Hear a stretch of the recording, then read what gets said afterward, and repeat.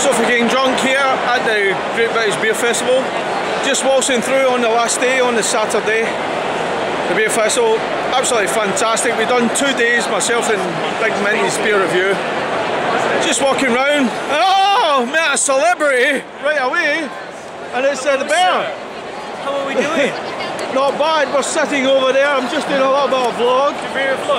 Just there. Let's try a beer while we're here, sir. Well, this is De Merlin's Ignis and Flammer, so magma and lava, or is it fire and flames, something like that? Anyway, this is a Belgian style Imperial IPA. This comes in at 7.2%. I like that. Would you like to try a beer with me as well? Yes. We'll take a video while we're at it. Are we on here? So, we're both YouTube beer bloggers, so this is Suck King Drunk, BearBeerReviews.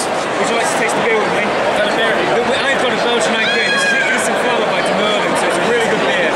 So, in terms of colour, we've got really easy, dark amber colour, tiny bit of head on it. I've had this for about 20 minutes, so the head's sticking around, lacing well inside the glass. In terms of smells, look at that smell. So he said licorice, if you couldn't hear that. What can you smell? I can smell Belgian floral yeast, so it's got a real typical Belgian smell. Winey. So we've got Belgian yeast, but winey flavours, I can smell citrus and spice as well. Like I said, I already talked about colours, so chins up. Give it a try. Comes in at 7.1%, so it's a pretty strong IPA. It's definitely not a session beer. This is a full. It's tasty.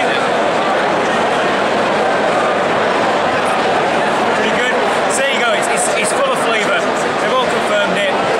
Really deep and rich malt flavour. Loads of toffee and licorice, as we said earlier. It's got a bitter, sweet flavour. Real bitter sweet. I can taste all the hops through it as well. It's got a real good mixture of different hops. I can smell spicy. There's citrus in it. It's got a real